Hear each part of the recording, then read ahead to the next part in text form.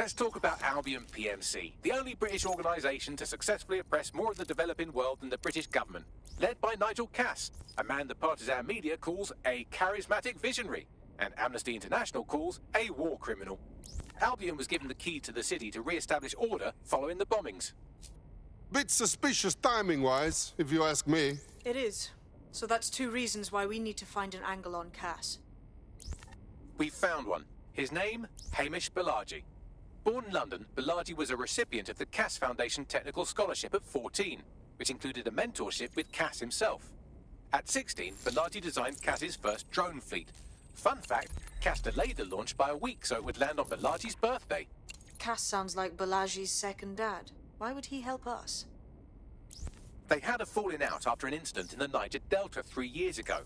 A buried human rights investigation accuses Cass of ordering a drone fleet to wipe out a village protesting the construction of a pipeline, but the drones malfunctioned before they could. Balaji is named as the likely saboteur. He's been on the run ever since, but now tracking data shows he's reappeared in London.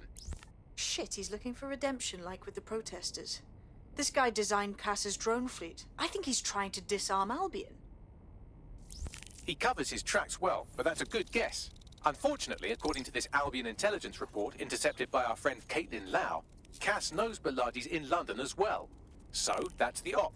Make contact with Balaji before Albion finds him. Then convince him we have a mutual enemy in Cass.